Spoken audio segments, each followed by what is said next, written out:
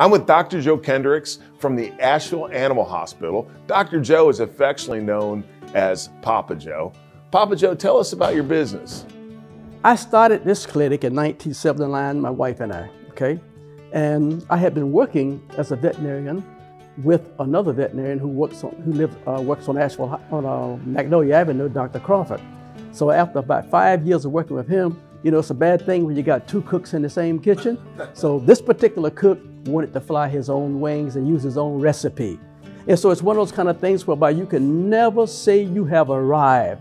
You're either growing your business or you're going downhill. How did you become interested in becoming a veterinarian? Because you hear a lot of young people that are like, hey, I want to do this, but then they realize that you're a doctor and you have to deal sometimes with surgery and blood and all that sort of thing. My degree is in biology and minor in chemistry from Knoxville College.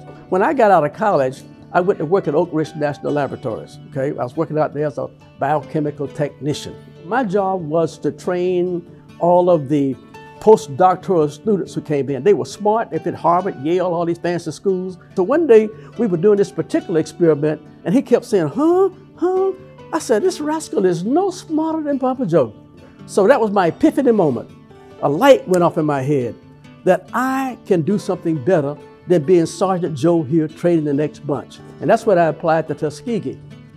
Veterinarians, dentists, doctors, many cases are not only a professional, they're also small business people.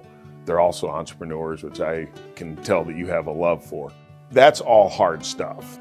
What additional challenges have you faced as an African-American veterinarian small business owner? The best thing I ever got from my mother and father was not to worry about being an African-American. I never grew up thinking that I was less than anybody else. My daddy wouldn't allow it, okay? He used to tell me, he said, boy, when you go out and work for yourself, people ain't gonna care how tall you are, how short you are, what color you are. If you work hard and do the right thing, you're gonna be all right. What I've learned to do, out of every dilemma that looks like a bad thing, I smile. You want to know why? Because I believe that the good Lord is in charge of it all.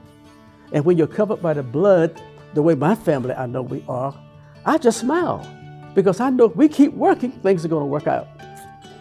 One of my favorite economists, Milton Friedman, who won a Nobel Prize in economics, once said that the market is the greatest way for people who don't like each other to get along, because the market doesn't care what color you are. It doesn't care about any of that stuff. It only cares if you provide a good or service that other people want.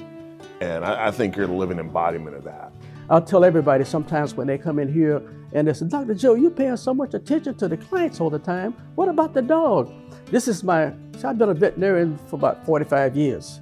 And I've been in this location 42 years. And all of that time, guess what? I have never had a dog or a cat to reach in his wallet to pay. People pay. So your first obligation is, how can I make sure I understand the role this pet plays in that person's life? Papa Joe, thanks for your time. You're obviously a great veterinarian, a wonderful entrepreneur, and you're a real asset to our communities. I've really enjoyed this. Thank you so much. You're very much welcome.